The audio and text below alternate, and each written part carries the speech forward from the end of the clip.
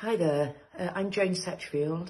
I was an elected workplace rep and national executive member for the NASUWT, the Teachers Union. I think that joining a trade union was probably one of the best career decisions that I ever made. I joined on the first day I started my training course. Agreeing to become the workplace rep was the second best decision I ever made in terms of my career.